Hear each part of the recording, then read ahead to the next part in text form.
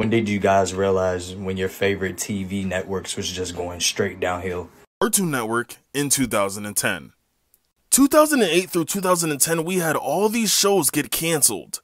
And these were the heavy-hitting cartoons at the time. We had Teen Titans, Billy and Mandy, Kids Next Door, Total Drama Island, Ed, and Eddie, Camp Lazlo, Ben 10, all end throughout 2008 to 2010. And to top it off, they stopped doing the Har Har Thursdays and all the little commercial events they used to do. After Cartoon Network went on that 2010 massacre of the cartoons, all we were left with was Adventure Time, Regular Show, and Gumball. Steven Universe, and then reboots we didn't want. Teen Titans Go marked the fall of Cartoon Network easily. No matter how much you love it now, when it came out, everyone hated the show.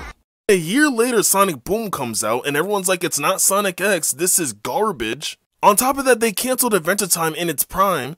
Everyone thought it was because of this.